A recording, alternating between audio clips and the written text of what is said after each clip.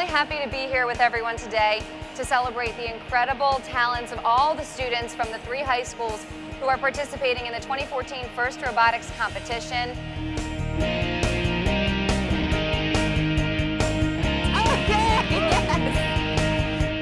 To have a chance to have fun, learn, and realize maybe this is what I want to do with my life around STEM and engineering and math and science, we're really proud to be part of this.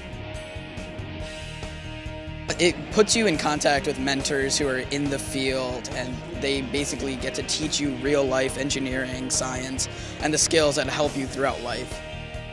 Face it, we need engineers. I mean, we at Comcast know we need engineers. I mean, ask any kid.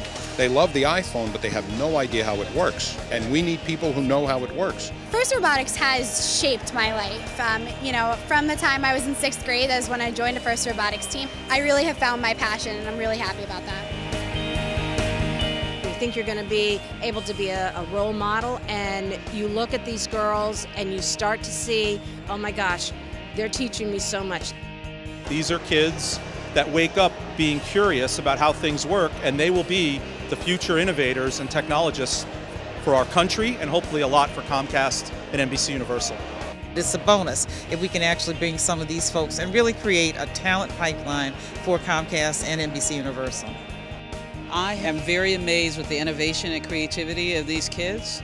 I have basically just been blown away by how they look at the world. When you go to a FIRST event, it's like you look into the future, and I like what I see. It really gets you excited about the future and what the potential of these kids is. This is a unique competition where not only are you competing against a lot of teams, but you have to work with them at the same time. As much as we want to beat somebody else and be ahead of them, we also have to work with them, because together we can make a better world and do a better job all together. I would like to be an entrepreneur. I want to be an engineer. Computer scientist. A mechanical engineer. Computer scientist. Biomedical engineer. An electrical engineer. Computer engineer. I want to be a pharmacist. Mathematician. A mechanical engineer. Emergency surgeon with the United States Navy.